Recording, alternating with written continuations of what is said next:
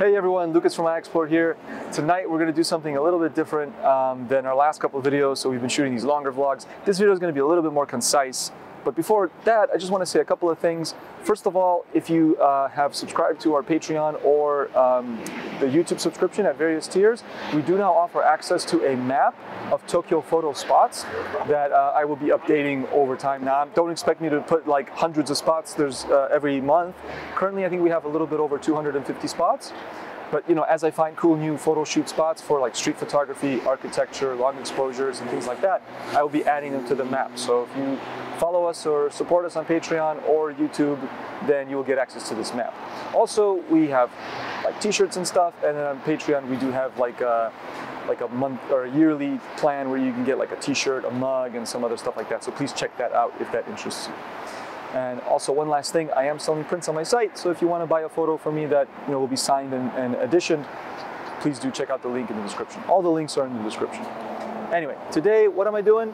We're in a cool neighborhood where we're going to get a nice view of Tokyo Tower, and I shot a double exposure photo of Tokyo Tower a few years ago, and this time I'm going to try it again with a Ricoh GR3, which Ricoh has been very kind enough to send me one of these, so I no longer have the 2, I now have a GR3. Some of you have been asking, why haven't you gotten a GR3 yet? I don't know, my GR2 worked, so I just kept using it. I'm not one to get new gear that often. I really kind of put it off for years and years. But hey, they sent me one because we've been doing videos for their channel, which, on another note, I should say, if you've missed us for the last couple months, we haven't been posting much. We have produced in that time 8 videos for Ricoh's channel, so I'll put that link in the description too. Check out the official Ricoh GR channel so you can get some more iExplore goodness on that channel, okay? But today we'll be using this Ricoh GR3 for doing double exposures, okay? So I'm going to talk all about all the settings and how to do that, and then we'll do it in a really cool spot with Tokyo Tower, okay? Let's go. iExplore.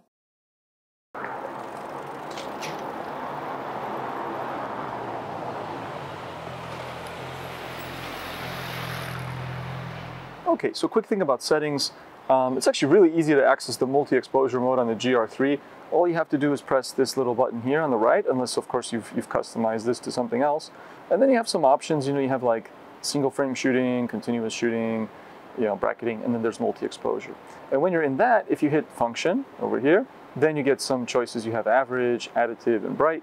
I find the additive looks the most natural. It looks the most like what you would expect from a real multi-exposure to look like on film. And also it mimics most what you would do if you were going to composite them in Photoshop yourself. So for example, you could take 2 separate photos and blend them in Photoshop, and then you would use what's called lighten blending. And I think that actually would be most similar to, at least in my experience, what additive is here. So I'm just going to do this on additive and then just do this technique. So that's it. That settings are very easy. Of course, I am going to have to also choose my aperture, shutter, and all that, but we'll do that when we get to the actual spot where we're going to shoot. Okay? So let's go.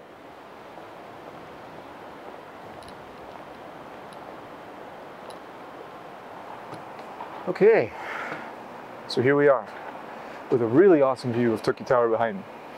So I'm going to put on the, as I already explained, the double exposure mode, right? Multi-exposure. You can actually do more than 2, but I'm going to do 2 for today. And I'm going to put the exposure settings fully on manual, okay? Because, in this case, I don't want things changing between shots, and also it's a pretty high contrast scene. The Tokyo Tower is really bright, the background's really dark, and I want to make sure that the tower is actually well exposed, and if the background's a little bit dark, the surroundings, that's okay. I've chosen the settings of a 15th, f4, and 1600 ISO. 15th is quite slow, but I think I can handhold it with the stabilizer, the in-body stabilization in this camera. f4 because I want a lot of sharpness, although 2.8 might be enough, but just in case. And then 1600 to get the exposure.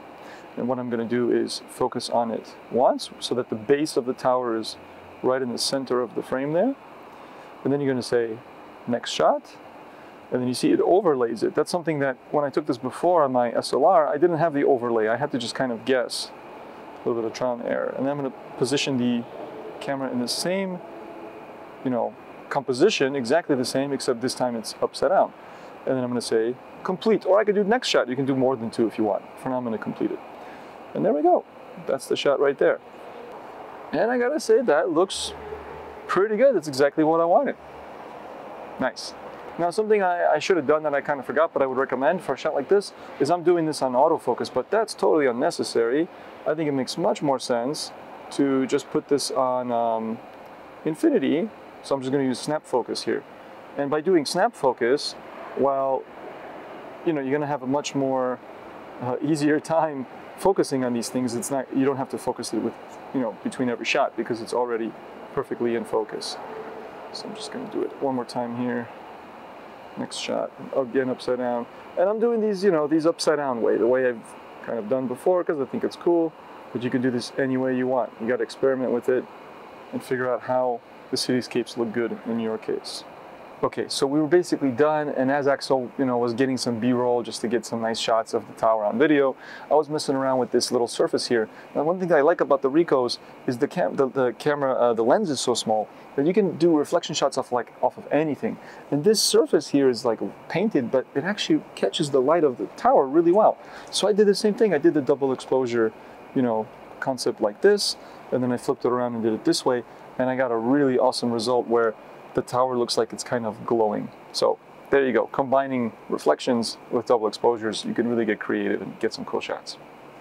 All right guys, so that's about it. You know, it's a pretty straightforward technique once you know what to do. It's not so much about, you know, teaching you the dark secrets of the Ricoh GR or other cameras. It's more about giving you the creativity, the ideas for, you know, for a technique that you can then take away and use in your own photos, whether that might be a cityscape like this or something else entirely.